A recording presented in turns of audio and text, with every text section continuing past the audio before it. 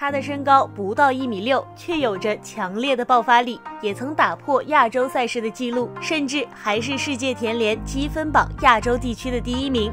她就是梁小静。这个小个子的女孩是如何逆袭成为全国短跑冠军？梁小静，广东肇庆人，从小家庭条件比较艰苦，为了帮助母亲干农活，一放学就光着脚跑上个几公里回家，帮家里人干农活，往返于田间与学校。久而久之，就练就了一身跑步的硬功夫。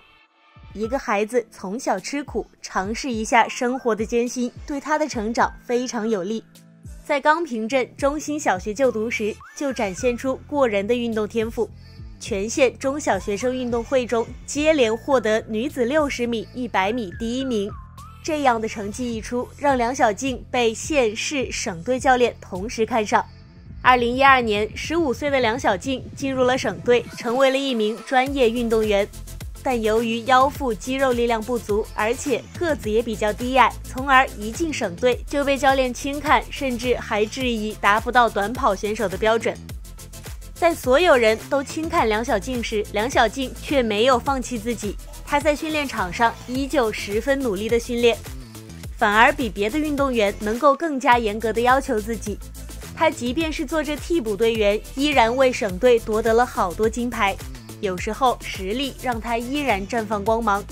一块好金子，无论走到哪里，无论什么时候，她总会默默的发光。终于，皇天不负有心人，在2014年青奥会上，梁小静在不被看好时跑出了11秒65的成绩，获得了女子100米短跑冠军。仅此一战让她声名大噪。在面对一切质疑声时，往往只有实力才最有说服力。2019年亚洲田径锦标赛女子100米比赛上，梁小静以惊人的起跑速度冲出去，把旁边赛道的黑人吓一跳。要知道，在田径赛事上，一直是由黑人和白人领跑，梁小静的成绩无疑是给中国人争了光，她自己也是感到动力满满。随后，她便一路前进，斩获多个奖项，